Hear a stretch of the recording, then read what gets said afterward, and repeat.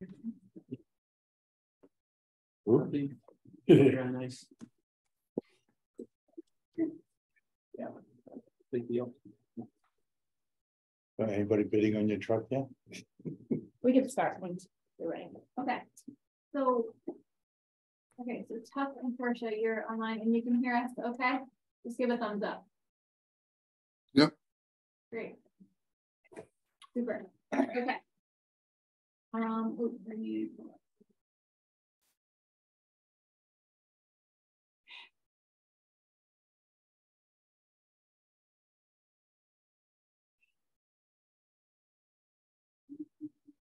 Great.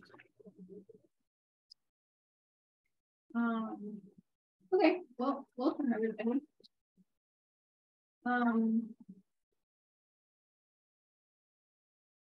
We will call this meeting to order by taking attendance. So, Roger Beely, Here. Steve Berg, Here. Portia Hirschman, Here. Chuck Barclay, Here. Craig Robinson, Here. Alan Paul. Here. Nick McGee is our council representative, but he's not online here with us. And Michael Daly, Here. very committed. Great. Well, thank you everybody for joining us. Good. It's pretty much everybody, and it's going to be great because we have some good stuff to talk about. We need to approve the minutes from our November 29th meeting. Does anyone have any questions or changes about those? No. Okay. So move. Yep. Second. Great. And should we vote on that? I forget this meeting. I think you do. Okay. And words very formal. Mm-hmm. Great. Roger. Yes. Steve. Yes. Craig. Yes. Alan. Yes. Portia. Yes. And Tuck. Yes. And Jen. Yes. Great. That passes. Our next item is discussion of the comprehensive plan implementation and tasks as they pertain to the transportation committee. So in great thanks to Angela and Autumn for reaching out to us with a little bit of homework in advance of this meeting. Thank you for further boiling down these items. I feel like we've had a number of iterations of that. And I generally thought this iteration was pretty easy to digest and sort through. And so I don't know if do you have anything else that you want to Yes, I want to go through it with you guys and figure out next steps and talk about what these things mean. Yes. Did you not get my vote? I didn't get your vote. Yeah, Okay. I sent it. You said, I thought you just sent, I'll send them later. Maybe you just send them to Angela.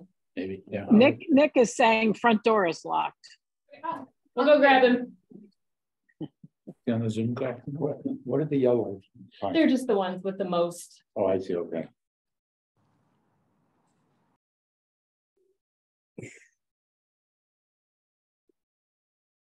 You wanted 5 though, right?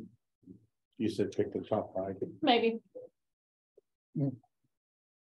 A couple of them, and I'll go through them. We'll see. A couple of them really belong together. Yeah. You know? Yes. There were some I was like, these are both these great, three and they things. feel like the same exact thing. I said, yeah, see above. I said, I think I picked something like that. Hey, Nick, sorry. That's fair. I waited as long as I could. You know? Yeah, he's not coming. I was wrong. Jen, if you want, I'll go ahead and share my screen and then I can walk you guys through the presentation and the comprehensive plan amendment. Great. Me too. Huh? What? Enough homework to do. I noticed you didn't fill this in yet. No. Just in the bottom, right? Where is it at? In the bottom right corner, This one? just to the left of the magnet. Oh, right. That guy. Oh, God. I know, just left, one more. Thank you. I never can find it when I'm in here. Okay. So, the comprehensive plan implementation, this is a similar thing we did with long range. They had already prioritized their task. Comp plan has task and work for all of the committees and commissions to do. So luckily when I got here, long range had already prioritized theirs. So what we did is we went through the exercise and talked about each one, their top 5, top 3, 3 to 5, and figure out what they really meant, and then try to narrow that down, because some of these statements are very big picture and it's hard to figure out where staff and this committee, what our work is, right? So what we want bike paths and we want sidewalks. Well, what does that really mean? Like, how do we make that happen? So part of this discussion is trying to figure out how to get to those specific requirements. So these are just the 5 vision statements, and I apologize, the spreadsheet, it made it seem like we had more vision statements, but there are only 5 in the comp plan, and the majority of this group's work is in number 5, and it's all about the transportation network and efficiencies. So this is your preliminary recommendations. So these are your, and I grouped, you see in the middle, the combined, I put 2 of them together about the complete streets. They just didn't make sense to be alone. So the stars, this is based on everybody's input that I had so far, sort of preliminary recommendations. The ones with the stars, the one with the most stars was improving connectivity and providing safe transportation alternatives throughout the town. That was kind of the one that was touched on the most. And then complete streets, and then street acceptance ordinance, that was touched on, and then transit. So those were the ones in no particular order. Everybody, for the most part, seemed to have some prioritization.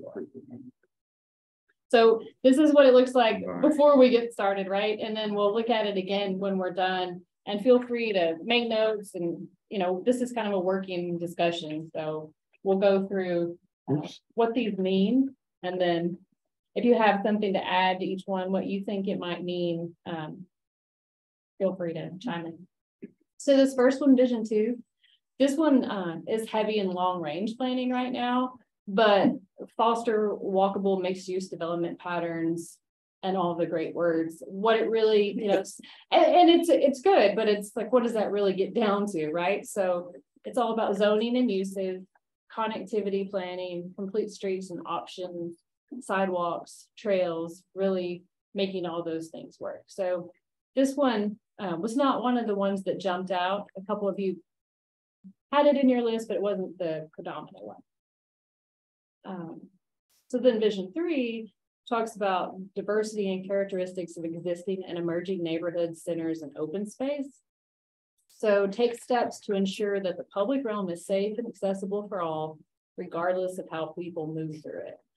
So that's really about accessibility, your ADA requirements, different modes of mobility, safe routes to school, it's main bike ped, shuttle systems to beaches, just some other ideas, school bus usage. So that one, Vision 3, those types of things are what you could look at to accomplish those. Where is that on here? It's this one. That's the second one. The second one. I'm just going straight down this list. Oh, okay. Autumn, could you show us who are on Zoom a little bit more of what you're looking at, perhaps? All we're seeing is Transportation Committee. Oh, sorry. Let's see, how can we do this? Share screen. I thought we did it. Share screen. Yeah, it's way up beyond my business. skill set. That looks good. You need to bring a 4th grader in here to help us. Stop it. Yeah, I would stop sharing. It seems like a good idea. The 8-year-old shouldn't do it. Yeah. Can you see that now? Can you see that? Yes, thank you. Yes, Yeah, thank you. Thank you. Don't do that at school. Okay, thank you. Sorry about that. So Vision 3, those are the types of things that can go into that. Is main bike ped, is that a program? It is. It's when I looked up safe routes to school in Maine, that's like what it has become. And I thought, oh, cool. And did a really fast dive into it, but there's some really good information out there. Like through the DOT. Cool, thank you. So then Vision 4, so this one is the third one down. And this one got a little bit of traction in your prioritization, but it's all about businesses and tax base, respecting natural resources, and then supporting opportunities for residents.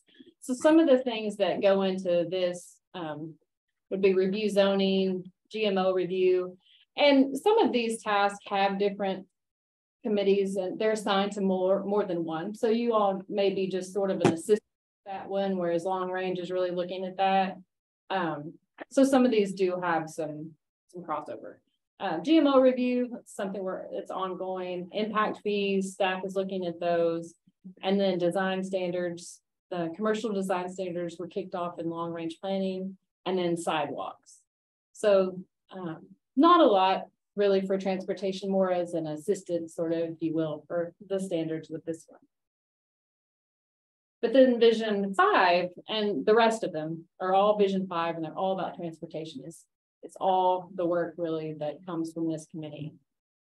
So this one's about trails and continue to develop trails where possible for destinations. And so community services is about 95% with their parks master plan. They're doing a town council workshop in the next few weeks, and it's very close.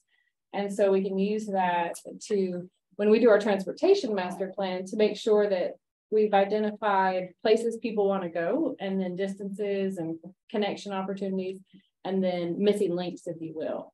So we can see the lines on the map. There's a trail, there's a place to go to, there's a link that we need to connect. And so that the transportation plan will build on that information. So that's underway. And then bike byways, that is part of that transportation plan as well. So that'll be included. And so then ordinance amendments, if there's any incentives or requirements, once we get through those planning exercises to make those things happen, those are some things that can come out of this group.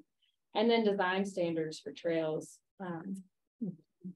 There may be different options for those.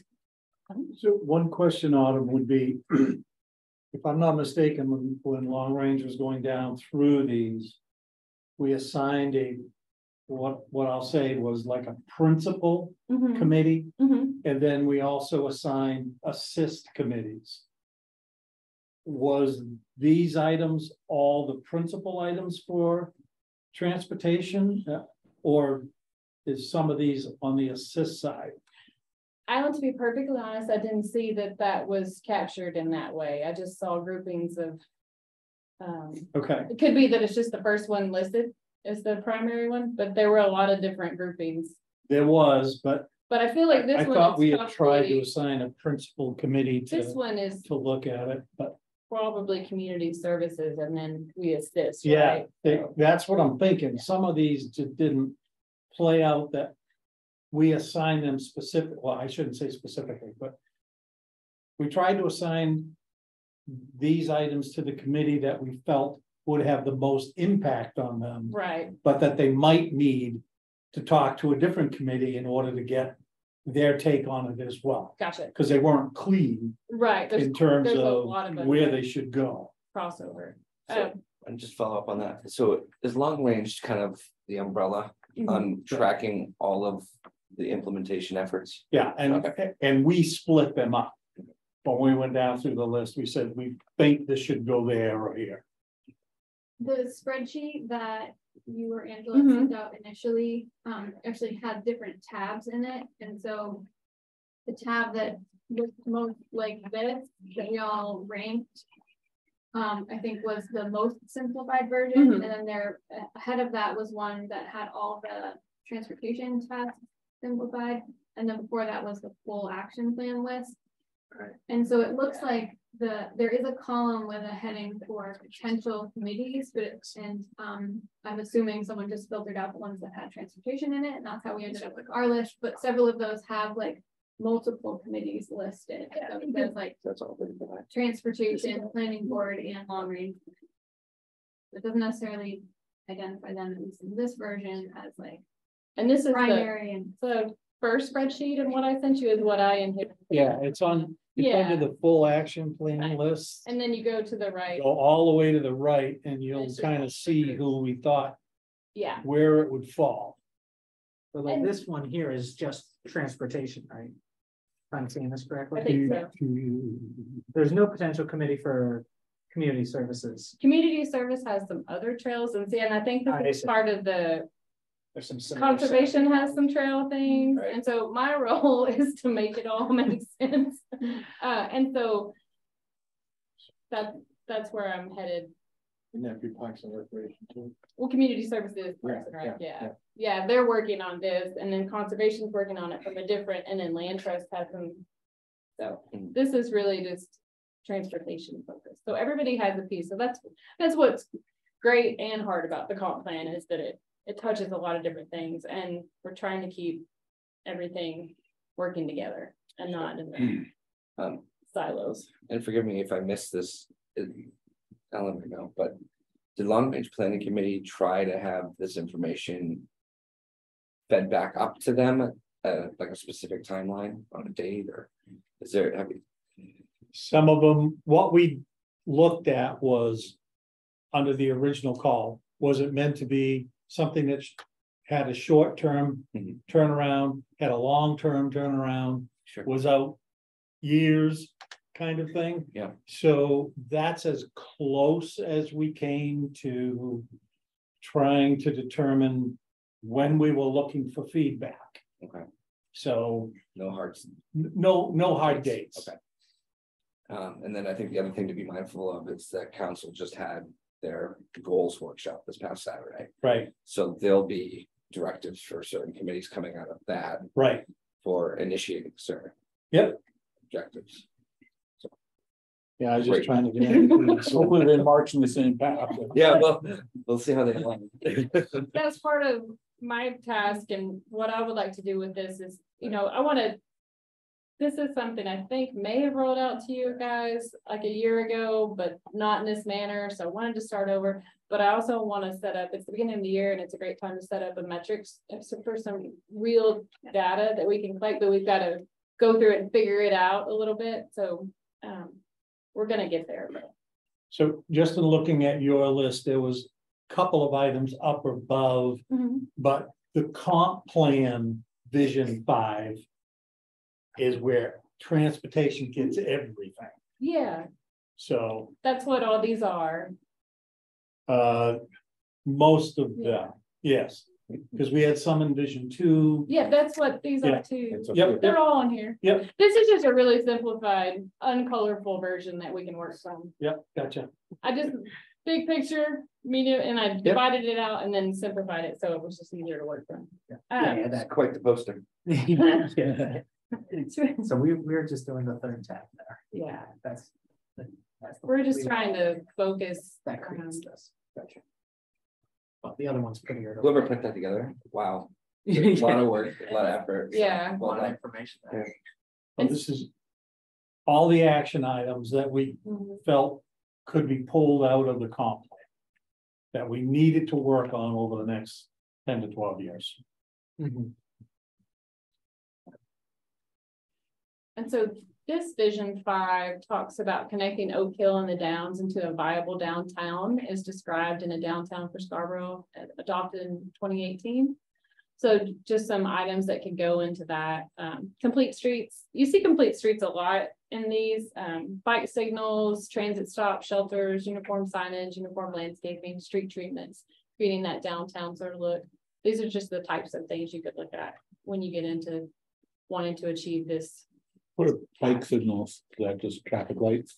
Different sort of signals. Jen actually is a good person to ask for. There's different signalization Yeah. methods. And Signals intended just for cyclists. So right now, we don't have these are not in use anywhere in Maine. They're used in other parts of the country quite successfully and certainly around the world.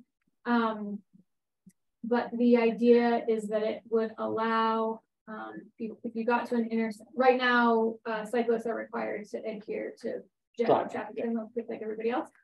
But a separate bike signal, you would put in if you wanted to control cyclists in a different way than vehicles. So a lot of times this would look like, you know, you'd have a green light for cyclists to go ahead of the traffic and get them, you know, 10 seconds up in front of the first car moving, which would allow them to proceed through the intersection and then sort of be on their way, and or vice versa.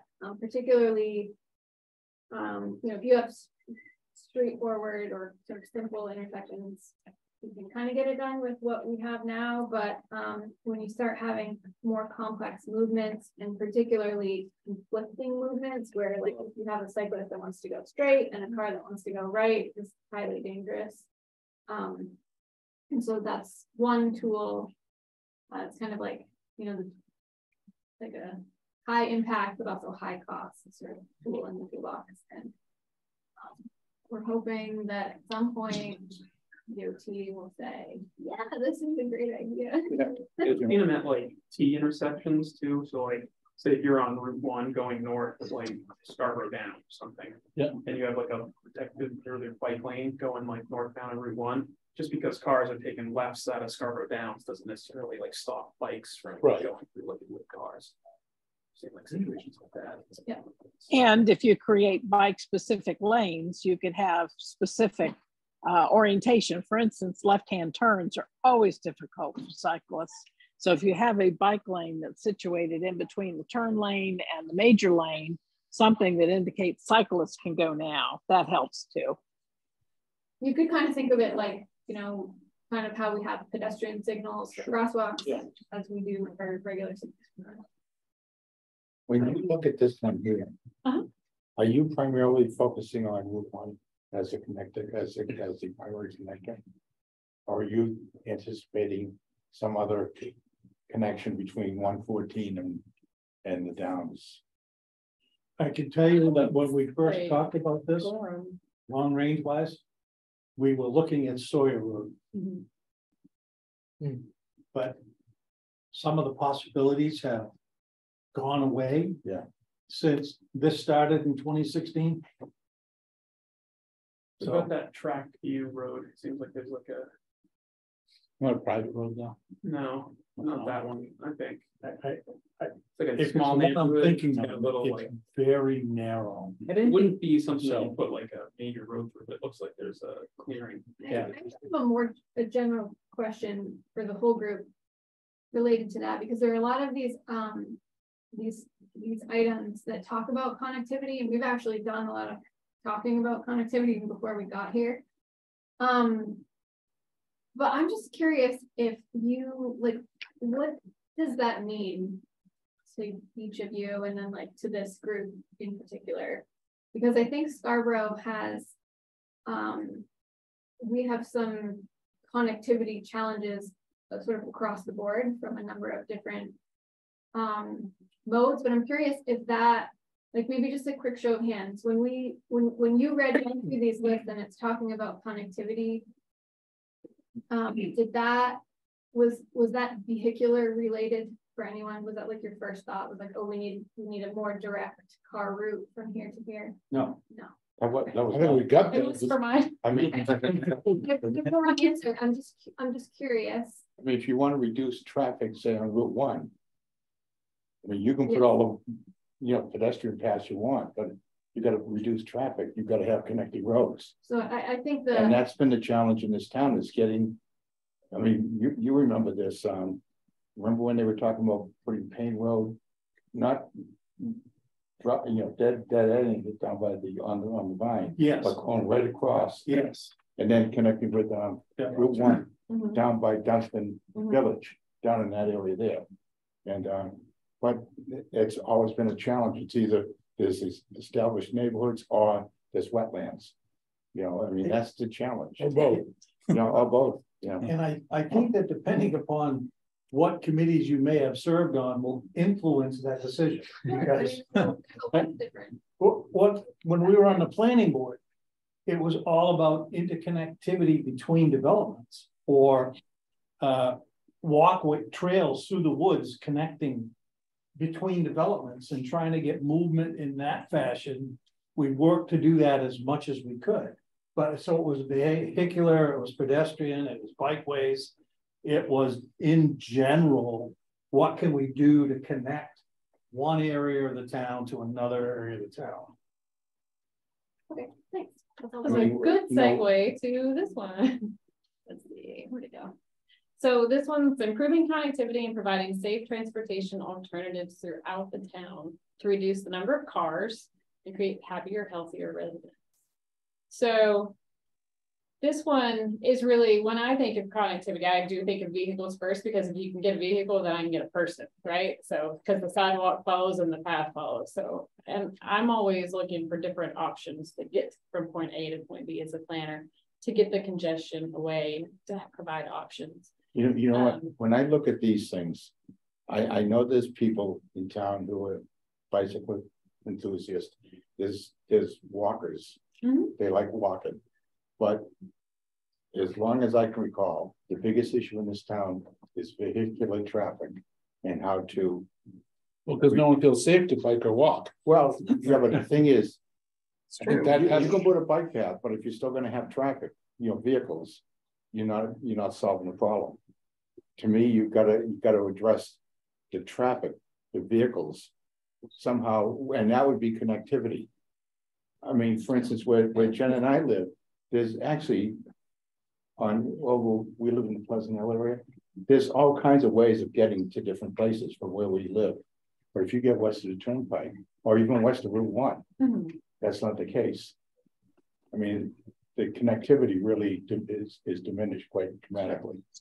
Right, but won't the traffic just catch up to those new lanes since of how much space the cars take up? Isn't this induced demand? And so if we just keep adding roads and lanes, we're still going to have the traffic issue. And that's why we need to focus on the pedestrian and the bike and the public transit options. Well, the issue is you're not going to move people from your cars unless you feel safe walking or on a bicycle. So Roger, it's interconnected. But if people don't feel safe, they're going to get in their cars because they got, a lot of metal surrounding them. If you ride your bike up Route 1, you're taking your life in your hands. Well, if you're living at the Downs and you need to go to the post office, I would venture to say over 90% of people are not going to ride their bike or walk over there. But if there was a path that went directly there, I'd still say you probably wouldn't, okay? No, I disagree. I think you will find that the folks that live in the Downs would, because it's a different type of living, right? And the people that live in a different neighborhood might not, but there's different options. And so if you had a good, safe path, I think people would walk it. I walk everywhere that I can walk to because I don't want to park. Yeah, well, if you like look at the 114, the sidewalk there. You used to see people, very handful, I'm telling you, that would walk on that or ride, be in their wheelchair, ride a bike there. Once they put the path in, I see every time I go by, I see at least one person on there in the daytime and stuff. So I think if you have these paths that are multi-purpose, I think those is a segment, you might not be one of the bikers. I ride all over Greater Portland, and you find these trails like the Green Belt and, Eastern Trail. They're fantastic. There's no cars on them. It takes people off, whether it's for recreation or for transportation. I guess, for instance, where we live, there's a convenience store, Al's Variety, down in the industrial park. If you put sidewalks from our neighborhood down there, I would still venture to say the vast majority of people would get in their car to drive down to Al's. They wouldn't walk down to Al's, so they wouldn't take their bike down. There would be some, like maybe you would, but I'm saying the vast majority. And mindset. Huh? It's mindset. Well, now they don't do it because there's no safe way to get there. If you have a safe path to get there, people do use those. And habits, especially around the country. You have to create new habits with new opportunities and new things. There's nothing wrong with getting a car there either. Yeah. You have to, it's all of it. You have to come at it from all sides because there's not one answer for everyone. You have to, the whole goal of the comp plan, and I think what's great about Scarborough is you offer something for everyone, right? You have so many different types of development and environments and everything, but you have to make sure that people can get to those places safe. And it also increases your livability and you have a different mindset in this part of the country. For outside, you want to be outside when you can. Today, if I could have just walked anywhere all day and not been in my office, I would have walked everywhere. It's beautiful. It's 45 degrees. I know, it's fantastic. We literally. You know, it's not a you're right, you're wrong kind of thing. It's all together. It's and the great thing is if you have the streets, and that's what complete streets, if you're thinking about these roads, you're also thinking about the pedestrians and the bikes at the same time. You're accomplishing all the goals, right? You're taking congestion away, you're providing alternatives to get from point A to point B. So as you do grow and you get denser in areas, you don't feel it as much at every light because there's more than one light to get to it.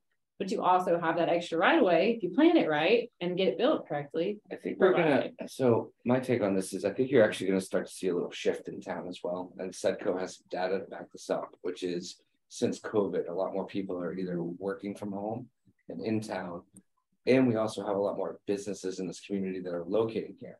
So I think before, and I agree with Roger to a large degree, we had huge populations that were traveling either through town or from town to get to their employment, which was not located in town.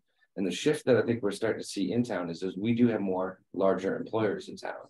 And with that comes that desire for, do I need to take my car now? Is there a way for me to leave them at home? Because now my employer is still in my town. And then access to the amenities, of course. I think, so I agree. It also helps with the traffic flow patterns. But as somebody who grew up in Maine, you're never going to take my car away from me because I know there's no other way to get places. I mean, that's the bottom line. I need that vehicle to go to the town over. I need it because, 10 minutes down the road is actually over 10 miles away. So, and usually narrow, unlit, and no shoulders. And, yeah. I think that's a really good point, which is, essentially just mode shift. Like you're looking for opportunities to help convince someone to not sell their car, but to on occasion make a trip in a different way than they would normally. I like the Al's convenience store example is a great one. My husband often goes to work at like 4 a.m. and we'll stop at Al's to get coffee. This is not a trip that he is going to walk to and then walk back and then get in his car and then drive to work. So there will always be those sort of pass by trips, but for trips that we have control over, whether it be, we have control over the time of day or where we're going, I would love to combine a walk with a functional, drop off at the post office, if that was an option. And I think some other people would too, if you're home on your lunch break and you've been working in your house all day, geez, that would be great to just be able to, hop on a trail for a short. So I'm not exactly sure people would walk from Walgreens to Ace Hardware. No, they drive. They get in their car. And then they go to the post office and drive over. Yeah. No, I've seen people. No, My 6-year-old solidly guilt tripped me one day into walking from Ace Hardware to Hanford. We had been to Ace to pick up 2 tiny little things, and then I got in the car to get buckled, and she was like, "Mom, are we gonna drive? Where are we driving? It's so close." She was like, I love it. shut the door. It's all about how it's designed, right? It's not designed for walkability. You child that Yeah. I mean, when the planning board was debating the affordable housing for seniors behind Little Dolphin, all right, we actually had quite a discussion about how can the people walk from there down to Hannaford. Well, guess what? You can't do it. No, you can. It's just long. This is you have to go all the way around the road. Okay, right. We're trying to figure out how can they get directly because these are seniors. No, and you can't. We had them going to the back of the parking back up the back of the hand. Yeah, where the tractor trailers. And there's a pitch there, and you just that's can't what do I it. said to Karen. Says, yeah, we wanted to have a door in the back. I'm like, Hannaford's not putting a back door, right? Just for 8 people. I'm sorry. Oh yeah, so I just helping focus, because I think what I took away from this last council goals workshop is we really want to be very focused on obtainable goals. And it's good to have long-term ones, but maybe transportation should talk about what are some really short-term changes we can make? And maybe it's focusing it in an area like this, but take this task and really work it. Because this is honestly where our high growth density growth areas are. It's where we're seeing our most population movement. It's also where you see most traffic flow.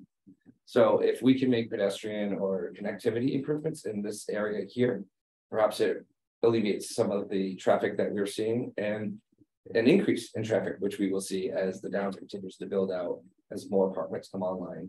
So I'm just saying, because what happens is serving on a bunch of committees over a few years is you try to do it all at once and you get this big grand vision and then you find out that you've actually accomplished zero, because you get a little bit drawn here, and here. So the exercise of focusing it down into little, bite-sized pieces, I think might be really helpful, especially when it comes to implementation. Because it's going to come through here, it's going to go back to long range, and then it's going to end up, probably an ordinance, and then probably then into the council. So it's quite the pathway for a single task to take, let alone a town-wide review. So just that's When you my thought. say that, just to clarify, you're talking about Oak Hill Municipal Campus, the general area. I'm not telling you that this should be your area of focus. I'm just saying it makes sense to make it an area of focus. Whether it's your #1 priority or not, I don't know. But maybe it's Payne Road, because we're stuck to see an explosion on Payne Road. I don't know. About Higas too. No, Higas Parkway is like untapped potential, right? And it's got some stuff. So is community services, that what they're 95% giving a map, so to speak, of what's out there? My understanding is, yes, it's essentially an inventory of public spaces and places. So public buildings and open space, yes. Oh, but it doesn't show, like, say in the Pleasant Hill neighborhood, this interconnecting path that goes from there over here. It's not quite that. Something that we, at other times, we've talked about using this committee to maybe help. Right, that's what I thought. Well, no, because if there's those missing links, so, oh yeah, this is a great thing, but there's a dead end street here, there's a dead end street here, and we can make a path, because I know, like, down here, behind the middle school, there's a path that comes over from, but they're dead end streets, but if you go down to the dead end, there's a dirt path, you go through the woods and you come out to school. I think Public Works, I think I saw some sort of a map like that a number of years ago, and I think Public Works might have something like that. So we have a lot of the data, and the transportation master plan is gonna take it to the next step. Okay. So we're gonna take what parks what we have already, because we have a lot of sidewalk inventory data and everything, and then that's part of the transportation master plan. We met with we're still working on our scope, so that'll come to you guys next time. That narrowed down scope, and we don't have the $1 million, we have this amount, so we prioritize in sort of areas that we need to work on the most and what we can get. So we'll have that discussion next time. But that's a big component of that, finishing that gap. So just some things you can do for connectivity, kind of ordinance amendments, requiring connectivity through subdivisions, requiring cross-access easements for commercial properties, making sure we have a lot of older things that exist that are going to be hard to fix, right? But for new, if we can start to really think about how we can address that, bike access, allowing connectivity in the Crossroads Planning District to Sawyer. That's something that I think it's been brought up before. It's not allowed right now. So there's no connectivity, all the way through. Oh, they're not. Well, They're putting bollards there, There will be a path there, because I run that every day. but not Not a vehicle. Right. We're Nice. trying to move vehicles. Huge fan. That's come up multiple times. when you get into that, Which part? that's where you definitely have to have. your From the others. Downs Is that to what Sawyer, you right next to the road you were talking about. Now, whether once they I see think the it's the Downs one just next to it. Right.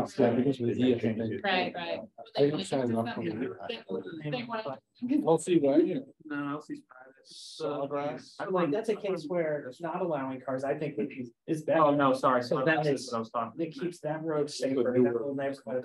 And then Sawyer's a little quieter, so people biking from the Downs to the high school or something is safer than if you're allowing cars to just zip down that. There's a sidewalk. 'Cause it's only that goes right, a mile away about- to the No, high it school. goes right to here, this crosswalk. Yeah. I think that's a good one to keep like that.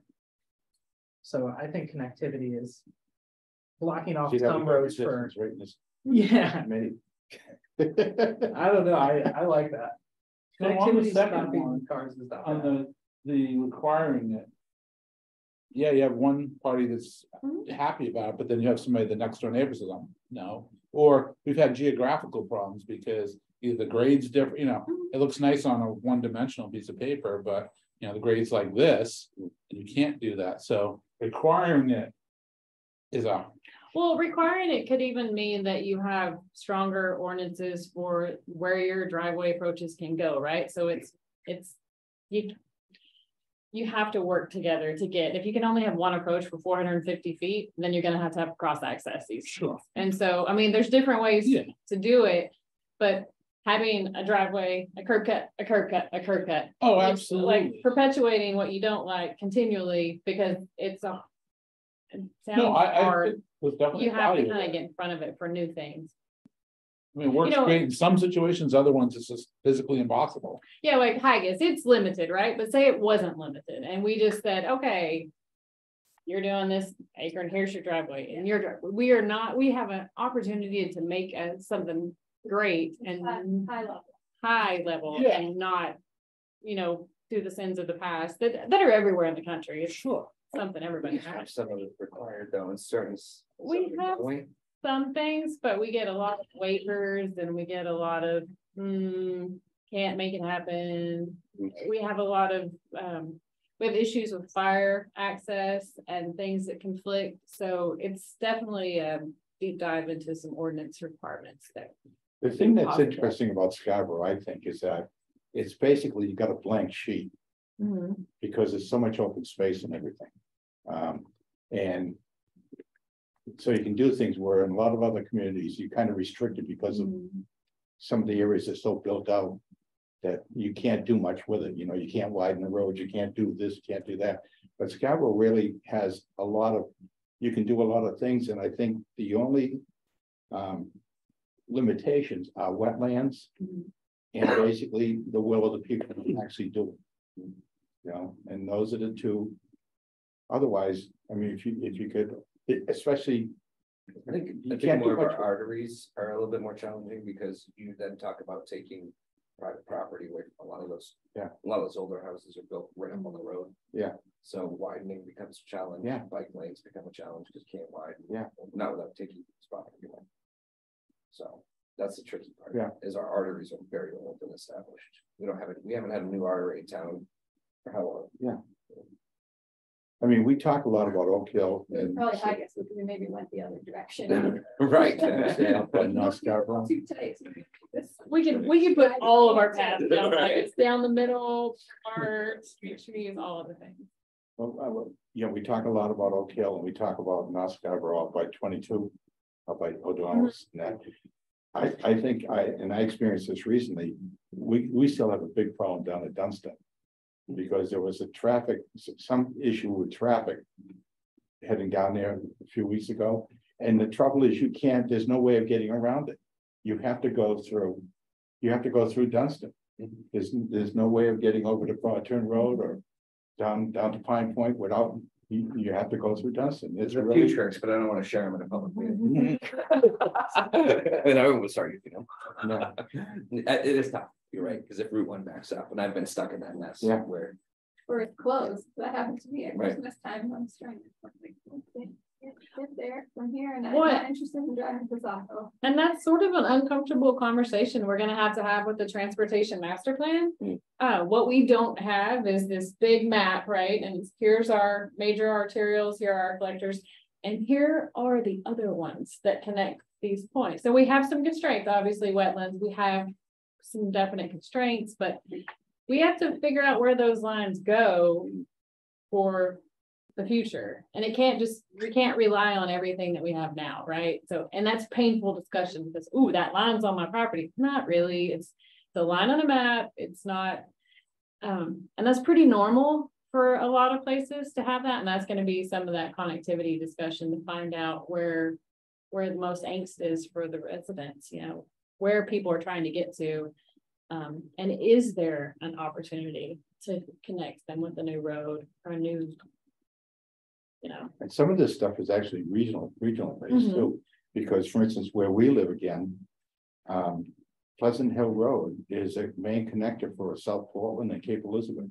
And South Portland in the past has talked about from Highland Avenue, putting a connector out to Route 1. Now, if they ever did that, that would alleviate vehicles coming down the Pleasant Hill Road. And then either passing, you know, so some of the stuff is regional that has to be done. For sure. And Yeah. I think the same as down south, you know, Flag Pond Road, or whatever it is down in Saco. They will put a connector into the turnpike. Right. You know, that would alleviate some of the vehicles coming on.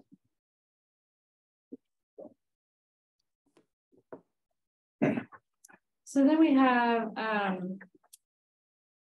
complete streets. I'm gonna put these three together because you have refine the town's complete streets policy to establish design parameters, and then create a multimodal network by prioritizing complete street interventions that connect residents to centers, and then continue to implement the complete streets policy adopted. And I passed out the complete streets policy. I'm sure you all have it, but it was adopted in 2016. And one of the things I think, you know, we should complete the complete streets policy, right? It has a lot of actions that weren't done. And so, and in doing that, we would not create this one fit for everything. There'd be definitely some options for different street types and different scenarios, urban, rural, suburban settings. And so that's some work that really needs to happen and would really take care of at least three of these things. Has there ever been a study on how effective Eastern Road was when the attempt was made there for the complete store? They tried to have a complete street. I can tell you, I'm sure that there are documented versions of that, but I can tell you on a statewide level, and it's probably the type of thing that like at higher levels that information doesn't trickle down. It's not really news here. It's ours and we have it. That implementation for those it's called an advisory bike lanes, which is the dual dashed lines on either side of the road, which is an appropriate treatment for a place where you have a lot of bikes and peds and maybe minimal vehicular traffic. That is often and continues to be even now an example given of there's the one in Scarborough for Eastern Road, and then there's another one in like Yarmouth or North Yarmouth, I think. Portland did it. Portland implemented one the fall, and it didn't go very well initially, but I think it's working better now. There's some errors in how it's implemented, but anyway. Scarborough being one of the first or the first, that is often like a case study and an example given on how and where to use that particular treatment very, very successfully. Oh, good. The Bike Coalition of Maine is a good one that often talks to other communities about that. So this is an option. This is a roadway treatment option as implemented in Scarborough, and then they show pictures and things like that. So I don't think it's something that we have necessarily talked a lot about here in our own community, but I know that on a more broad level. Anecdotally, I run on that road like 4 or 5 times a week. It's pretty safe. It seems like all the cars know what they're doing. Eastern Trail? Eastern Road, yeah. Eastern Road. So And it's only gonna get more use when the connector goes Right, up. for sure. The volume is really important in that spot. Yeah. That application has to be really limited. Yeah. Because, I mean. You don't think it'll work on Route 1? I'm gonna try. I mean, there's always people walking, Reduce the population. dogs and running. Yeah. Yeah, there's a few cars. We just need cars coming both ways and people on the side. But that's like the heart of complete streets, right? It's like that treatment would be wildly inappropriate on a number of other roads that we have. And so it's those types of things are only successful when you put them in the right place. You can't use the wrong tool and Does complete streets include like separated bike lanes on a road, or is it strictly trying to fit everyone on like a single road? It's all of the above. You can do this, you can do that. You can do this. I see. It's like a mix and match. the term street is not necessarily super literal. Okay. You're getting Yeah. I think it's a general approach to right-of-way treatments. Okay. And Yeah, so the it different could be things- a sidewalk separated with some trees. And, So for instance, Okay. like down at the beach and stuff, you might not have a sidewalk on this side of the street, you might Yeah. have one on one. but that's still a complete But- street. Yeah, Or just it could be. based on the usage of the street, like we said, Okay. it could be a whole bunch of things, it could be a wider street, it could be a narrow, narrow, could be two divided lanes with the center. Right. Island down the middle, like you see up here. Yeah. So it's. Okay. The toolbox. Well, and that would be the next step for Good way us to to say it. figure out what we want to use in different situations and use our existing roads and what would work and where. No, does that come from an engineer, like a traffic engineer, this would, or our layman, like, I think The toolbox, I mean. well, deciding which tools to use and in which places. Is that, No offense meant for this committee, but just in terms of like committee overall, I think a committee would be very helpful in maybe doing some research or thinking about thinking strategically about our own network here, because we know that best.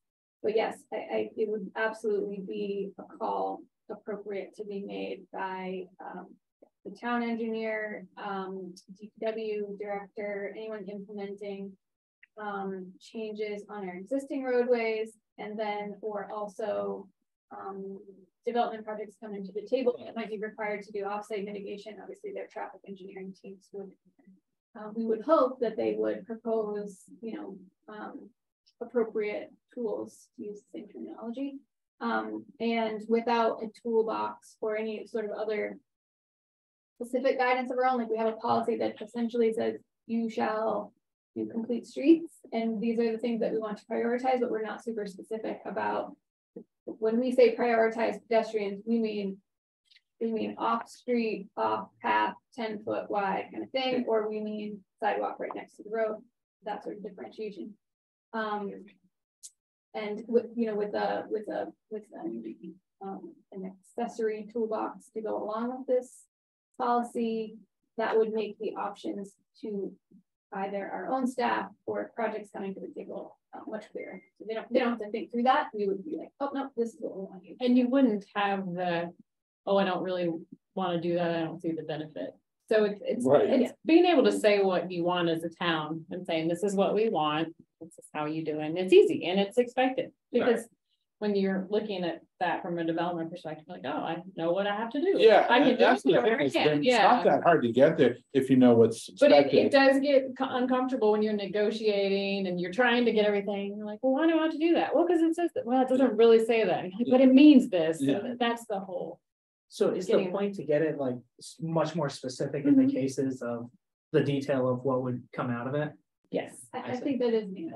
And to identify the areas in town where we want certain treatments. And so it's cohesive, right? So 10 years from now, you can tell that, oh, that's the tool they used in that part of town, and that made sense. Over in the rural, it would look west of the turnpike, it would look totally different. And then did we get complete streets from the state or another town, or did we come up with that ourselves? Basically, do we have someone else who's updated it that we can go take and be like, these are the ones we want to use for Scarborough? It's a nationwide initiative, so it's completestreets.org or something like that. Sure, I'll Google it. There's a lot of great information. Gotcha. But do those include the detail that we're looking to implement in ours? Some don't. Some communities have a policy that says you shall implement complete streets. I say. Period. Other places, I'm guessing, probably like your Denvers and your Seattles probably have Boulder, right? Probably have Austin. 100-page manual, yep, that is very specific about what and then everything in between. And they're all good steps in the right direction. Right. Some communities have just been working on this a lot longer than others. And I think when you do that, you end up getting. It probably came, but could it have come from the concept of Great American Neighborhoods?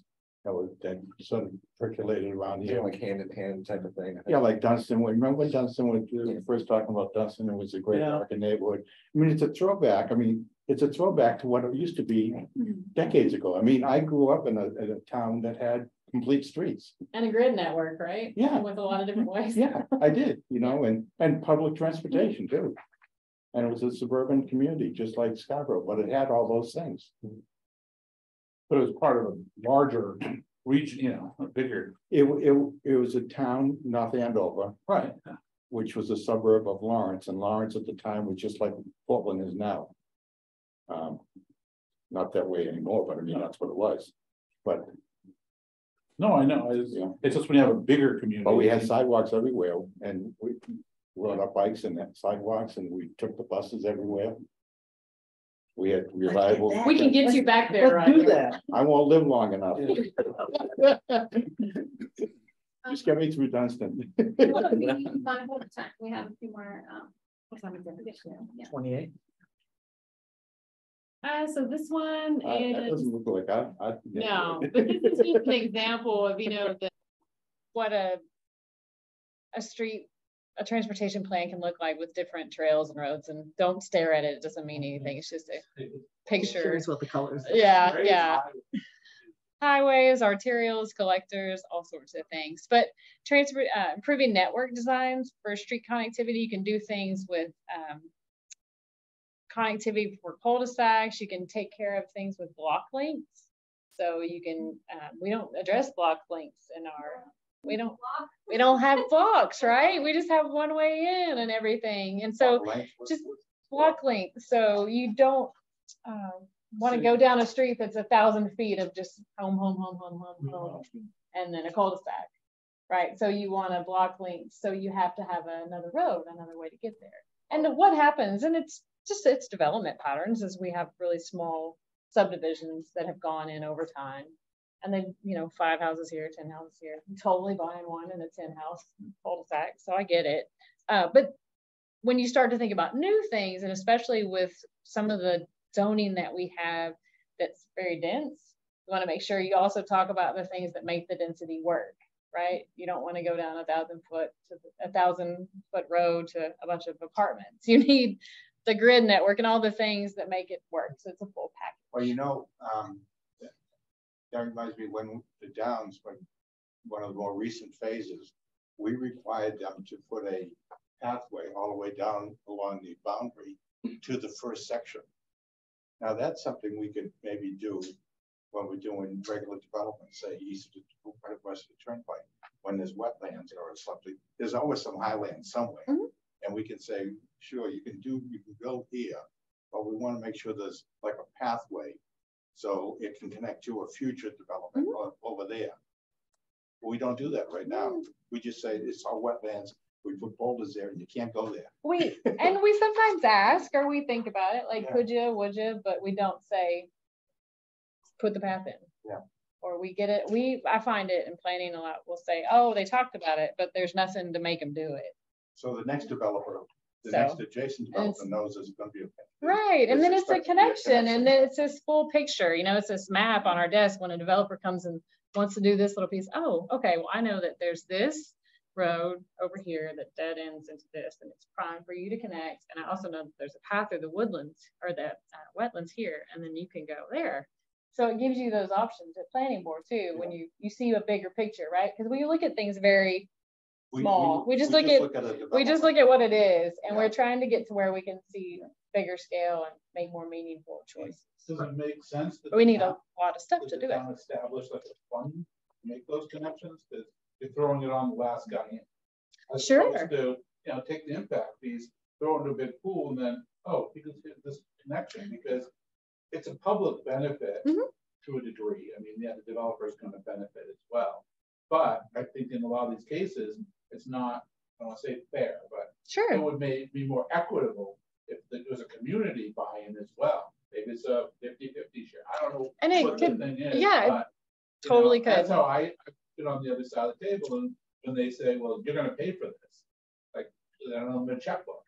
And it's like, I don't mind paying impact fees, but maybe the impact fees aren't enough to get that one, but now we got another neighbor that's got 100 houses here, and we want to connect it. You know, there maybe, you know, council could consider a fund like that, or maybe you can use not the tip money, but the impact fees to pay for. Well, we're gonna look at our recreation impact fees, and that's something that, you know, like maybe that's what we use them for, and maybe maybe the policy is you donate the land and we make the trail. Yeah, that sort of thing is something that there's not a lines on paper, but then they say, oh, well, now you're going to connect. You know, for instance, when at our existing apartment complex, they're like, we want a path to be able to get to the middle from the Meadowwoods. Well, it would have to cross the stream, and you know, and if you're going to build it for a fire truck, rescue, whatever, to get through there, it's a lot. You know, it's not fair to force the developer. In this case, we're just expanding the parking lot thing by 10 spaces. Right. Say, so we granted a, you know, piece of paper and said, here's where it could go. But actually the money to come up with it, I think maybe there's a pool for that. That you're better served with the pool, and I'll tell you why. Because when you use the planning board in the state's Western Charlotte, somebody comes in with that development, it's a path to nowhere until that next place is going to get developed. And not only that, that next developer, wherever you stuck that path, they don't want to be beholden to where that path leads to. They might have a whole different design and plan for their neighborhood that cuts right down. I mean, that path might lead to somebody's backyard at that point. So having the fund allows you the flexibility, A, to create that path when the things do come to fruition, but B, the planning board isn't having spent time on the planning board. This room knows. You're there to take that developer's application on its face and apply our standards to, and to actually, I feel, to actually say, well, down the road we're going to want this, so do it now. That's a harder sell because you don't know what's going to go on next door, and you don't know what it's going to look like. And I think I've spent plenty of hours in the planning board arguing about pedestrian ways, whether pedestrian ways meant one sidewalk on one side of the road or two sidewalks, or was it just a trail and no sidewalks? I mean, remember how many hours we've wasted in meetings debating what that language really meant. So I would rather see a fund, a contribution, and then we have the ability to say, this is a higher priority for us to spend the money on than this neighborhood.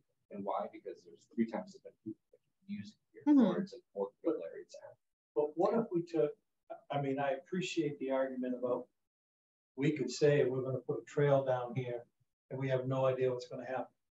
However, what if we said that if you're going to build a development, you're going to give us either a right of way all the way around the development on the outskirt of the development, and if the next person's going to do the same thing, then you're always going to have connectivity. There's different ways to definitely get there, and I think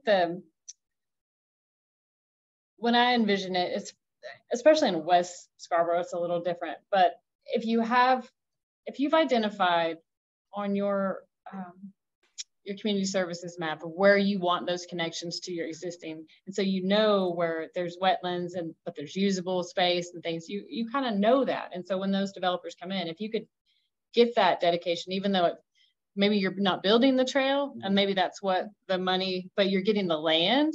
And then when the next one comes in, you're getting the land, because otherwise, if you don't get the land in the beginning, you'll never be able to go buy it because suddenly it's worth so much more. And then you're stuck you're spending more money on land acquisition when if you can have a plan, big picture for when it's a puzzle, right? And if you know what the puzzle is going to look like at the end of the day, each piece fits into it really nicely. But you have to define it and you have to do the work to get there. It's not arbitrary. You can't, because it's not a planning board argument like, well, I don't think a trail is going to go there. No, it's got to be based on some real stuff and some real work to make it if you did have a fund though, like Nick was saying, and the development went in, right? And the town doesn't say you have to put a path in, but there's a fund, there's some money there. Then the next development comes in, and before you know it, you'll probably find an informal pathway developed by the 2 neighborhoods, making a connection.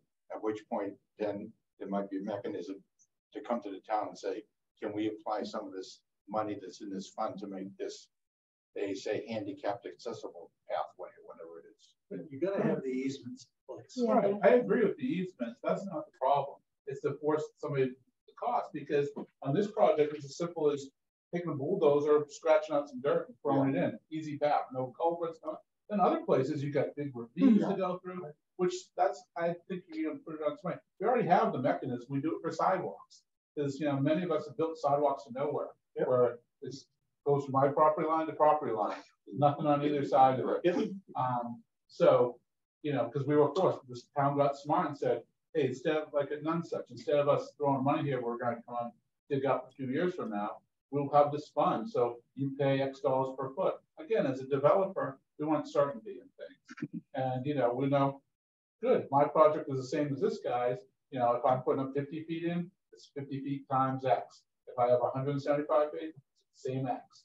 As opposed to, and you come up with the right numbers that are fair. But then between everyone, you can't just pick on one person. Well, you're the last one in. I think leaning on the impact fee structure or a separate contribution, however that plays out, is a good mechanism for finally achieving those connections, whatever they look like. But I think that setting the expectations up front, like we do ordinance work, makes a lot of sense, so that when someone comes to the table, we don't have a trail that dead ends into the back of a viable lot, because that developer knew before they even laid out those lot lines that there's an expectation that they preserve some sort of passageway. And I don't know if that requires staff to do some analysis of a submission and the abutting properties before submission ends up in front of or we have to inventory like all the subdivisions have been improved for the past 20 years, because there's a ton of those easements out there. But is there an inventory of them? Right, I know, and some might need to move, like it's hard once a house is built, obviously. Sure. But if it's defined, that these houses all sit next to each other, but this lot right here has a 20-foot or whatever, it'll never be for vehicular easement, but you can write the easement language so that it's only for pedestrian or / bicycles. There's a lot of ways to get to it, and the discussion's good, but we have 3 more of these. Yeah, I'm gonna do one more quick note on the last slide. So just really, this is just to keep in the back of your mind, you see the grid framework, local routes, yes, you use transportation. But when you move yourself away from our cul-de-sac type, what you've done is you've actually removed that neighborhood's community park. Kids use a cul-de-sac and a dead end as a community park. So when you go to grid system, you actually keep in mind you will have to start building more community park gathering zones for kids and families together and meet and play. So that has to factor into whatever new designs you come in with, and coordination with public works, and what the impact on the budgets would be to maintain those parks. Is it a neighborhood association park, or is it actually a community park? And if so, do you have proper access to it? Blah, blah, blah. What a lot of, no, I agree with you, because I think that's what the cul-de-sac, I've lived in 2 cul-de-sac neighborhoods, and I've lived in a downtown grid network, and then I've lived out in the boonies, right? So you have to have somewhere for your kids to go, no matter what. It's either you have the big backyard or you walk down the street to the neighborhood park. But that's part of like the discussion with design standards for amenities for residential subdivisions. So if you have a subdivision that comes in with a certain amount of homes, and you have to set aside for a neighborhood park. So you are doing your fair share. Maybe you don't pay the rec fees if you provide the neighborhood park. Maybe there's right. But there's some different options to get there. It just depends on what our goals are at the end of the day. So this one has to do about street acceptance. It's a lot, some similar things: street design, right away widths, walk length, dead end streets, street intersection distance. We have private way standards. Just really taking a look at those and making sure that we're getting the streets that we want when we accept them. So it's a really long ordinance. Well, it's not really long. This one's not long. It's like, it should be long. It's 14 pages. But this is what cities should find a middle ground, like a little bit things missing that we have to sort of create, and I think that's part of it, is trying to create some clear expectations. Do we have a problem in this town with private private streets wanting to become public streets. And the reason I asked that is because I'm familiar with one in particular where it's across the street. It's a private road. And there's some people on the street wanting to become a public street, but they don't want to go through all the engineering and everything. And maybe if you ever do address this, if you could identify the private roads in town and maybe send them some very simplified explanation as to what, should they ever have any desire to have the town accept it as a public street, this is the process you have to go through. Because if one person, like I'm familiar with one person who wants to do this but doesn't want to pay for it. You just want the town to take it. Right. Start flagging that. So that one person could influence the other people. Yeah. No, the fun thing is when people come to planning board and they're like, we don't ever want the town to take this over. Right. So we don't, you can take your street or, acceptance ordinances, it's fine, we're just gonna never give it over. But what happens is, okay, so that person says that, and we have, I don't know, believe them, like, I don't, but 5 years out, 25 years out, there's, I have experience working on streets way older than that, even that. It's got a lot of unaccepted roads. Huge problem. And we actually tried once in Portland. We stopped providing public services on non-public streets. And I don't think it was like it was like a call center. Like I don't think I've ever heard somebody talking about it. That's the right way to go about it.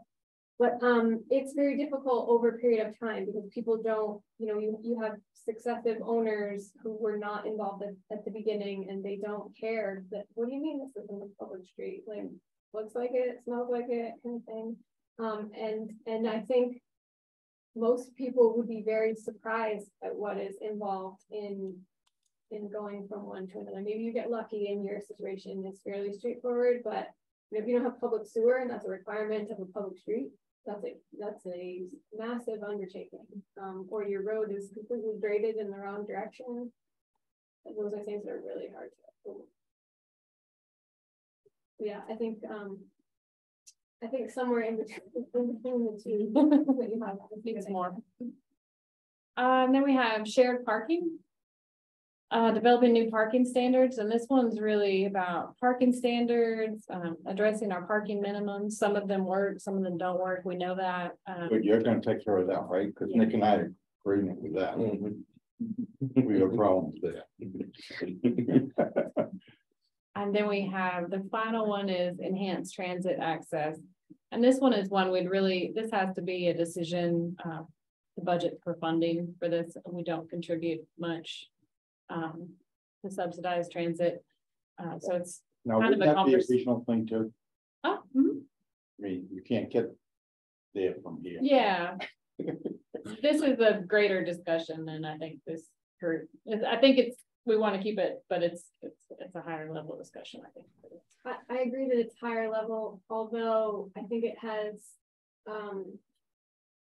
fingers, for lack of a better term, that reach out much more, that become relevant much more quickly, because no regional transit provider is going to come and serve Scarborough in its current, and emphasized by the fact that they're not already here. So they're not going to come and serve our density as it currently is. And so definitely shooting for this down the road is a good idea, but also in terms of, our zoning and our prescribed density, if we don't up that and we don't focus in certain areas where we want transit or we want density, they're not going to come down the road either, because it's not, we can pay into a fund all we want to run a bus on a particular roadway, but if they're not picking up people, we're sort of like, we're either wasting that money or the service provider's not going to come. And so this was one that I think is just like a real long range type thing, but that is worth thinking ahead on.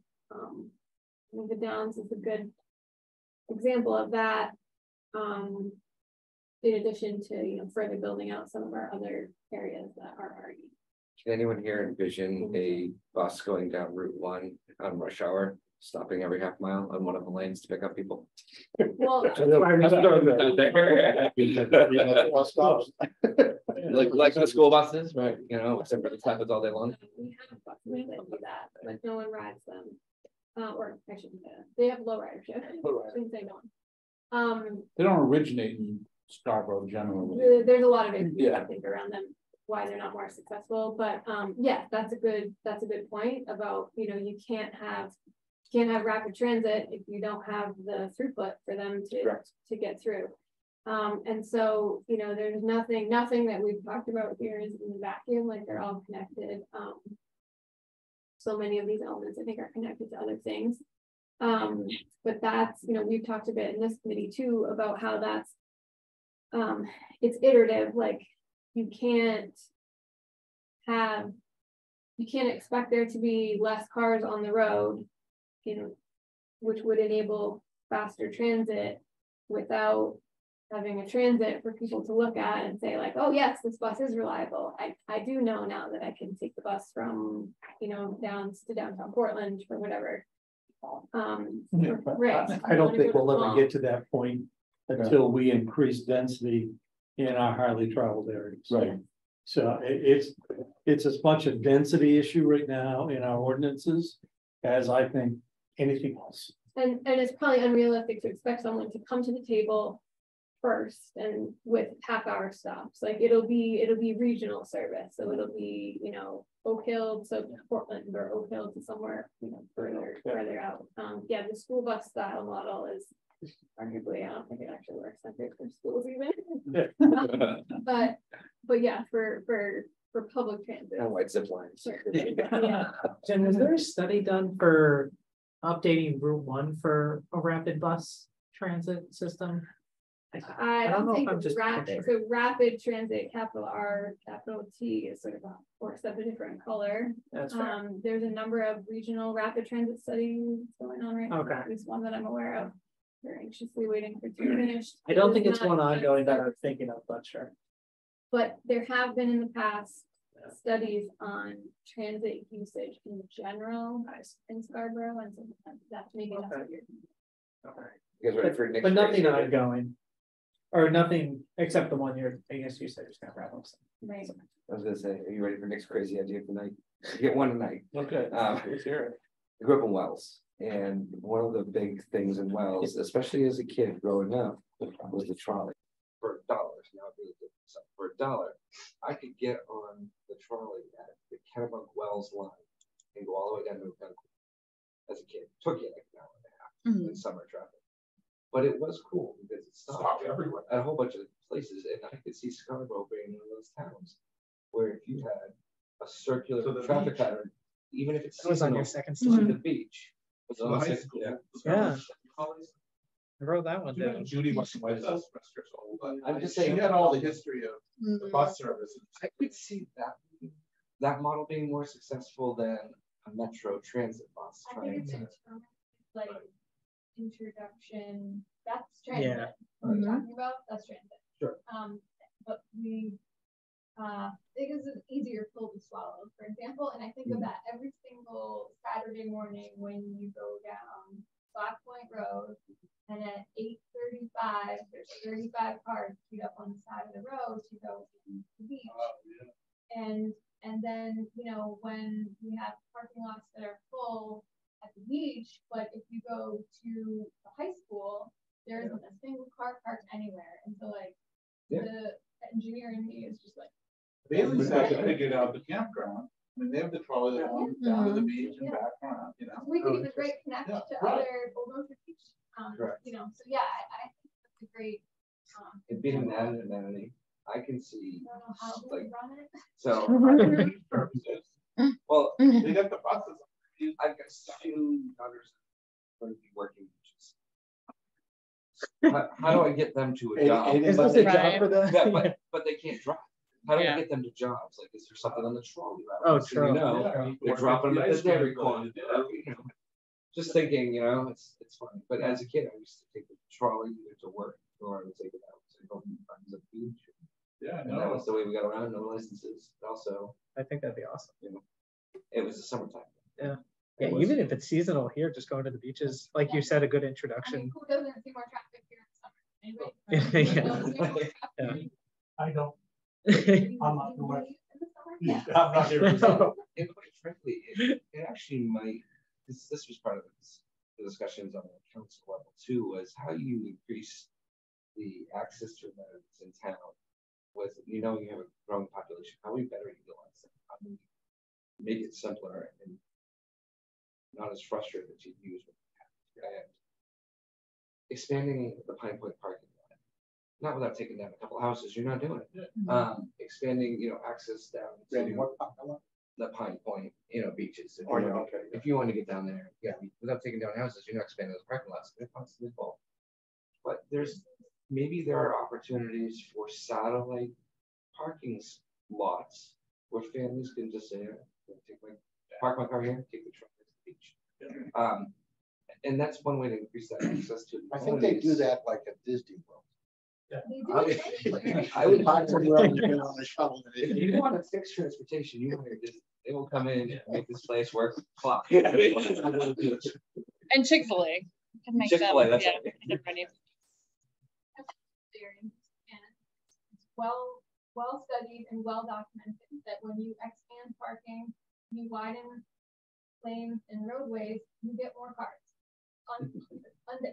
Unequivocal. That is what will happen. And if that's what you want, that's the end game, great. But there are other ways to sort of get to the same end. If the issue is more people want to access the beach, there isn't enough parking. Well, yeah, maybe we turn that on its head and think about maybe not everybody drives there. For sure, there are going to be people that continue to drive there. But I think of one example. My kids did a week of summer camp last year at one of the beaches, and this was a camp that goes to a different beach each week. So each week they go to the same beach. Scarborough Beach doesn't let this particular camp program park there. They have like a 15-passenger bus that they normally park around in. And so they pick up the kids from a central location, much like we're talking about, the beach parking one vehicle, all but a larger vehicle. But in Scarborough, they don't allow parking for this larger vehicle, which means a parent for every single kid, maybe you have two kids, two per. Now you have 20 single occupancy vehicles making that trip twice a day. Just drop them off and off again at the end of the day. And I'm just, I'm like, okay, I get it. You don't want to find a home for this larger van, but you're kind of kicking the can. Organization A, because I get it. You don't want that in your parking lot, but you're putting this burden on the rest of the network. And so, there are little examples of that where I do think it's a great idea. I think it would be a great test project. I don't know if there's a grant that we could write, or if PCOG or PAPS would fund a trial. Again, I don't know who would manage it, but someone's gonna need money to do it, and trolleys. Those are privately operated, aren't they? Right. At least I don't know. I think it's privately operated. At least, yeah. What's the trolleys? The trolleys? Yeah. That runs, at least the ones that go into Portland. Are you Discovery Tours? Is that what you're talking about? The ones tours, yes. Yeah, Discovery Tours. Yeah, they live right in Scarborough. Pretty sure there's a free trolley up in Booth Bay that I think that one's community. Well, they come down driven. Maybe. I just know when we were up there, we took there was a hop-on trolley and you had to go around the town, and I'm pretty sure it was the town. Services and the bus department. You'd have plenty of drivers available. It wouldn't be a hard test. I mean, you could lease one or one of those companies, but I would think you have people in the town itself. In the summertime, they're not going to get, if you want to try to implement something. The key to making it successful is more than one. Yeah. You don't want to be waiting in half an hour.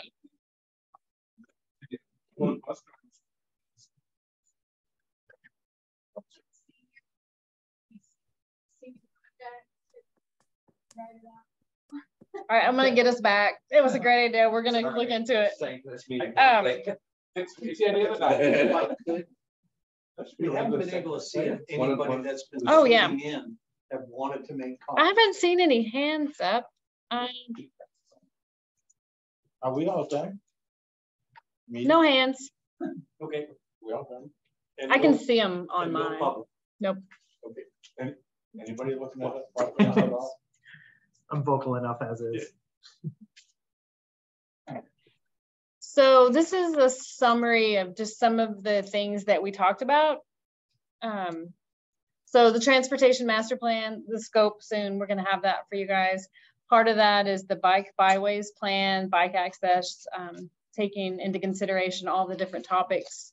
And then complete streets, review, amend, implement, identify streets for improvements, using the bike ped, main bike ped for some grants. There's a lot of information out there, and then transit opportunities. So at least we can think about with complete streets in certain urban areas where we know density, we can think about transit, right? So we, while we know we're not there yet, we can coordinate it. So we're not putting ourselves out of it if we do something with the road. Connectivity planning, that would be subdivision and site plan amendments and changes. So you would have some ordinance amendments, cross access. And again, these are all just brain dump, right? So it's not like we shall do these things. This is just to get you thinking about what goes into implementing the comp plan goals for the transportation committee. Allowing connectivity in the CPD zoning, looking at that, grid framework, block links. So those all roll up into that topic. And then impact fees, we're looking at that from a staff perspective. A street acceptance ordinance, that's this little ordinance that we know we should probably have some more information on for administration, for staff, for planning board, public works. And then community services, linkages and amenities. And that's again, tying into that master parks plan and taking it that one step further to get there for trail connectivity, and then coming up with what we want trails to look like. And there's some different options. Some of them are just perhaps a granite path, and some of them are paved, and some of them are 8 foot, some of them are just foot traffic. Zoning and site plan, some general standards, parking standards and bike facilities would fall into that. We don't require bike racks, right? Like, why not? Like, that's super easy. Everybody requires bike racks. That's what it is. Don't bikes come with kickstands anymore? But there's some, there's just some things that we can like beef up, I think. And then shuttle systems to beaches, and then school bus traffic. Those are the two other topics that were kind of out there. So that's the summary of all the things. We have these 13 things that the comp plan sort of assigned to this committee, rolled it into 10 or 11, and then that's what it would look like.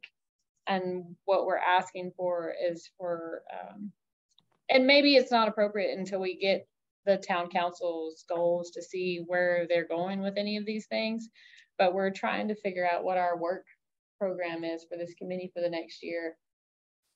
I find I like to be very focused, and it's cool to talk about things and philosophize and come up with great plans, but I like to go, okay, this year 2023 we're going to do that and that, and they're tangible, and we're going to work hard, we're going to get them done, right? And then we're going to do that and that. And so I really would like to prioritize and figure out what we think we can get accomplished and what we think would be the most meaningful with this committee's time and staff time with what we have. So that's where we are.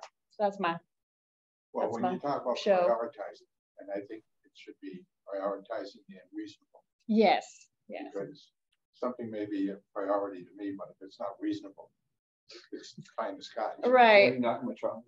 Yeah, I am.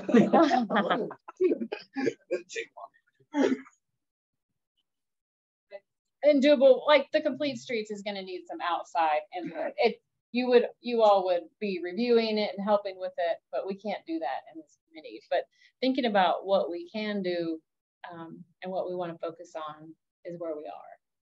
And it's a great time, it's the beginning of the year and a good time to get that started. Because most of it though, I mean, because most of these are action items, as opposed to dollar items.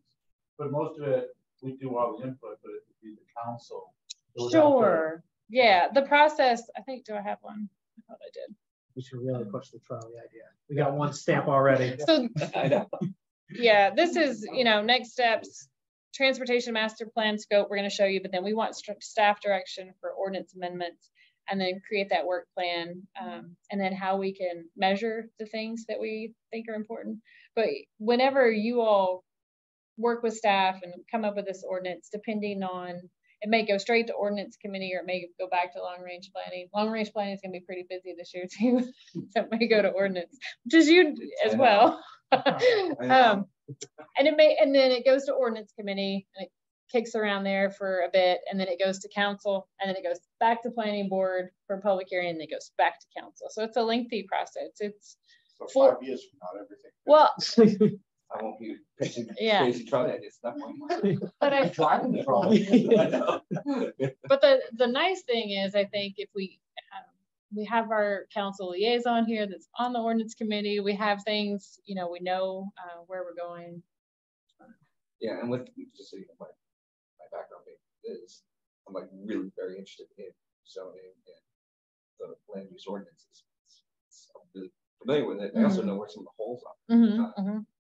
Very eager to get to work on it. Making it easier too for volunteers in the town. I mean, when you do this planning board, zoning board, it's like really should be straightforward. Here it is, guys. Yeah, it really should be. On deep six, you're on shuttle. The shuttles. You're gonna be wishing you had that when they don't let you drive. Trolley. So how? I mean, I'll leave it to y'all to figure out how you want to. Would you mind sharing with us after this meeting the previous slide where you had kind of this one? Yeah. That one. Yep. Seems to be great.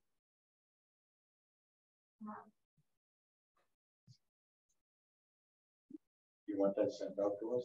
Is that what you're asking? Yeah, I'll send that to you. And then maybe just put some more thought into it, and then for next time. Sure. Is that okay? There's a lot, I know. So actually, the system to beaches that had been discussed by somebody else besides this committee. It was on the, the third slide, which I thought was like the trails and connectivity. Yeah, it's been talked about on before. This thing here? Yeah, you weren't paying attention. Not explicitly on the sheet, just in and the presentation. Yeah. Okay. So you didn't miss it there. I thought maybe you had some magic. Nick slipped it in there. No, it was in there. It was in there about one of the ideas. Yeah, because it's come up several times. I've heard it. You know, it's just we have this easily detached. Yeah. Try for a summer, get a grant money, and you look up instant numbers. It's like, geez, you know, from July 1st to the August 15th. And then after it died right off, you know, so we could probably figure trends. And that could be a revenue source too. Yeah. Well, instead, what's it? $15 pays for itself. That's all. Yeah. There's the parking fees to offset. Well, yeah. No, but the parking like at the beach is like, I don't know, $15 or whatever it is. So a family, if you could park at the high school for $5 or something and get shuttled down. Take the shuttle for $5. No, for $5. You know, you get parking and the shuttle. I don't want you to spend too much time on the next crazy idea of the night, unless it's worth pursuing. But you know, if you really do it right, it would have to be strategic stops.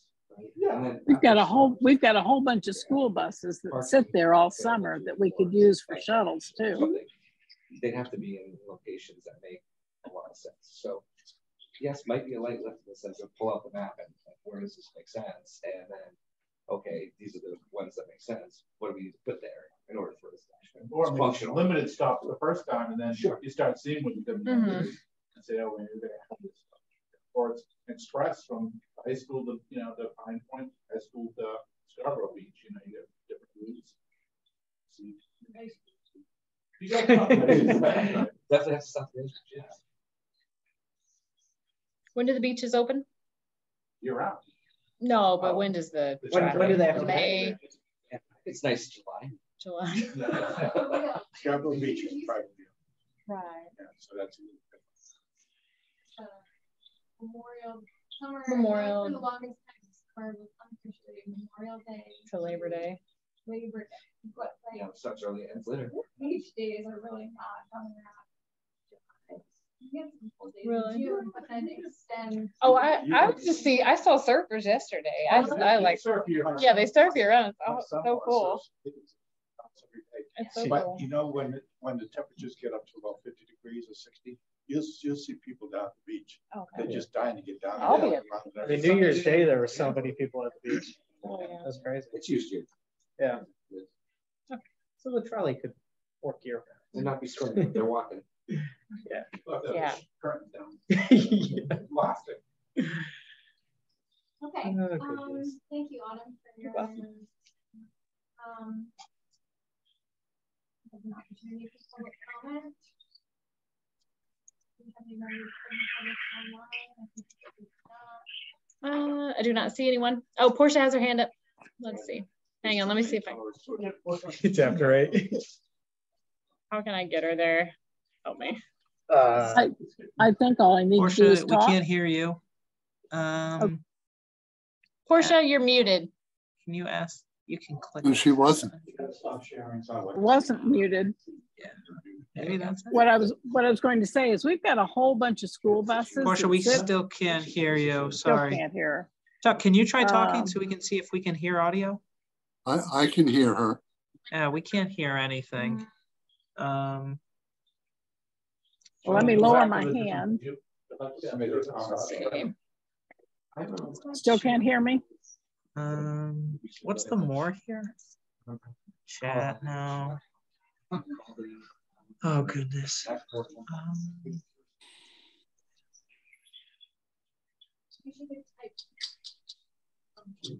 Still can't hear me? What you do with the comments, you can type in the comments. What about now? I don't know what else to really try. Still not? Portia, you can hear us though? I can hear you, yes. Raise your hand if you can hear us. I'm sorry, we're having technical difficulty. Is it a quick question or a really long comment? Can you type it in the chat? Oh, that's an idea. Chat.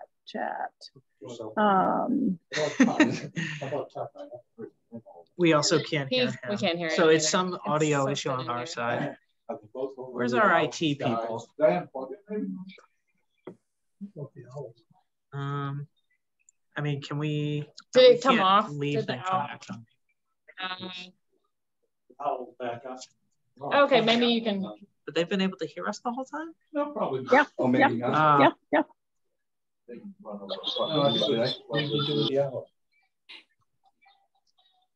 Oh, yeah. Oh, it could be. We can. This is all plugged in. This thing's making noise. It's breathing. Yeah. It's on now. Okay. I wonder if they can hear you. Because you speak Oh, so here we go. softly. Can you hear us now? Yes. Can you hear us? Thing We about can hear you. now.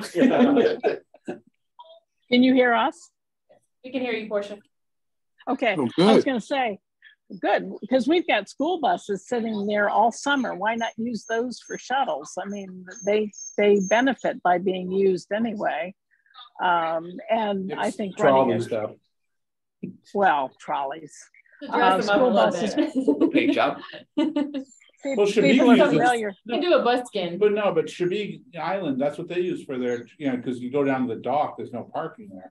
So they shuttle them from right near 295 in Yarmouth. Those are school buses they run back and forth. And it's a bumpy, a bumpy ride. I know, but we've already got them. We already own them. It makes it simple, even if you wanted to trial it. Yes. Great idea. Probably drivers wanting to get paid. Yeah. I like it. It's the most tangible idea we have of the day. You run into is intra-departmental liability and all this other stuff. Just try to lease a third party company. That's for the staff to figure out. Oh, it's an issue though. Yeah. I mean,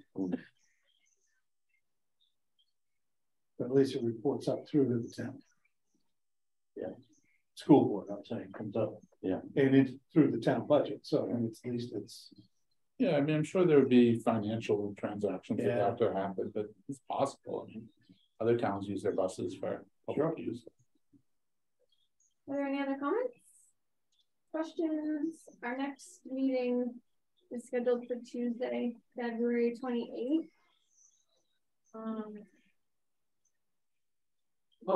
Access question. What's happening with the is it the survey, the transportation survey that we started doing stuff like not implementing, but we came up with topics last fall. Sure, which one you mean? Well, I think that's a study that it's $1 million study is going to be less than money. Oh, right? Is that yeah. That's is that the one that we came up with the topics in the fall? Maybe the master plan. February 28th. Maybe that was it. I thought it was a study or some kind of analysis by an outside company. Yeah. Yes. So ultimately, that's where the transportation master plan would be a study done by an outside group for the benefit of the town that would look at the whole transportation network that we've got and help us identify what it is we'd like to have in the future. Does that sound familiar? Yeah, that sounds right. So staff has been working on, so there's a couple steps that we have to go to before we have a third party like that at the table. Okay. We have to put out a proposal and have companies submit on it. Nope, just kidding. Yeah, going correctly. At our next meeting, we're going to discuss. we will it's coming back be talking a little bit more about the scope of what that study will afford. Okay. Thank you. Cool. I just didn't know if it was still in our court or if it had moved on. So we're playing ping pong with staff a little bit. Sounds that good. part right. Well, I do have one other comment actually. A couple of weeks ago, maybe back in like December, I think, GPCOG, the Greater Portland Council of Governments, held several different public workshops covering their region. And these were intended to talk about a regional Vision Zero plan. So Vision Zero is another international actually initiative for eliminating fatalities and serious injuries on public roads.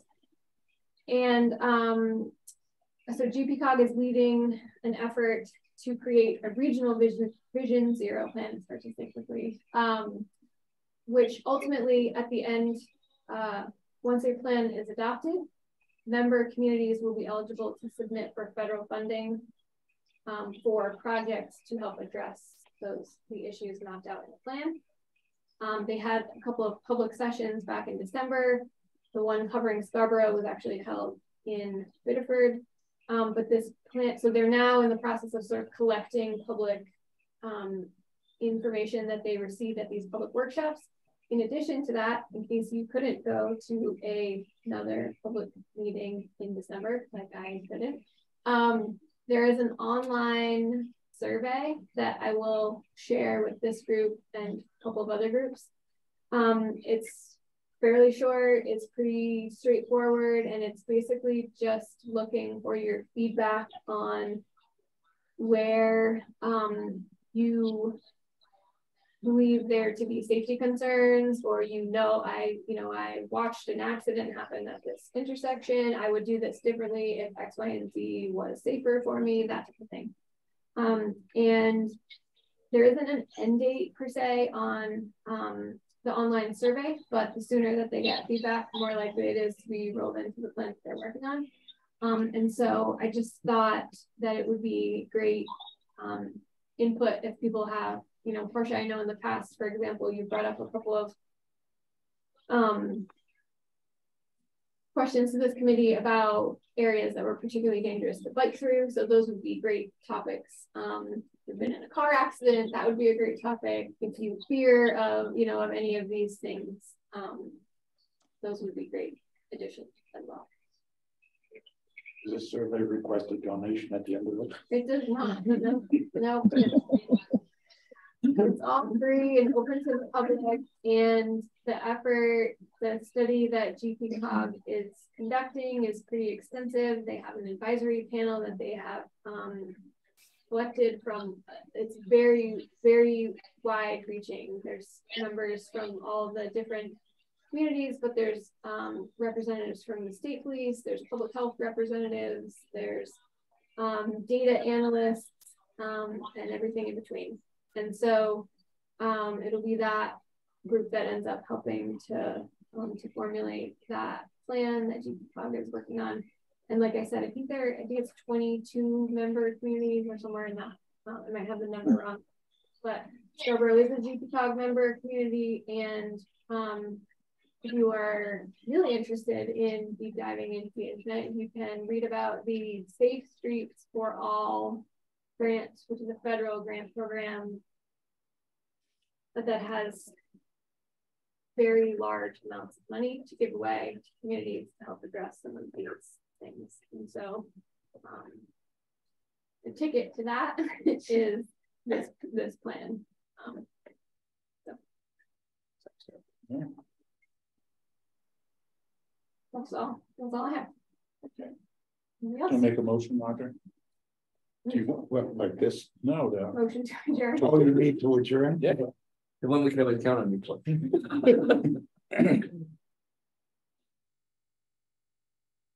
No, Is this exciting? Oh, you want a motion? Yeah. I'll make a motion that we adjourn. I'll second it. Great. All in favor? Want to take a? No, okay, all right. Bye. Bye, Portia. Bye, Bye. Portia. Bye.